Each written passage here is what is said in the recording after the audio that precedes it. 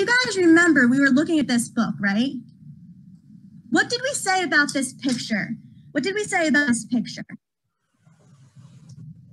Davion, love the hand raise.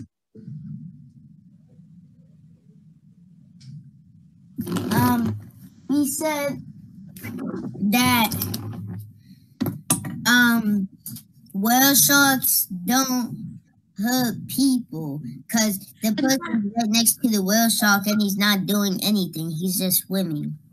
Yeah, we see that this diver is right next to this whale shark, and the whale shark isn't attacking him, right? Aiden, what else did we say? We also said whale sharks are they eat fish and they sometimes eat plankton. Okay, and how did we think that from this picture, do you think? Because when you saw that they don't eat food. Mm-hmm. So what else would they eat? They would eat like plankton because most fish and animals underwater will eat plankton and fish. Okay, so we're using what we know about fish in the ocean, and we're looking at the picture and thinking, okay, he's not eating the human, so he has to eat something else, right?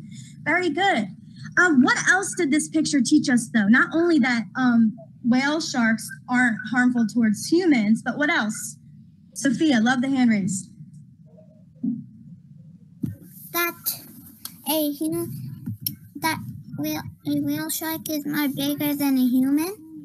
It's a lot bigger. You can see how small that full-size human is to that whale shark, and you can see that it's a lot bigger. So we learned two things just by looking at the picture, right?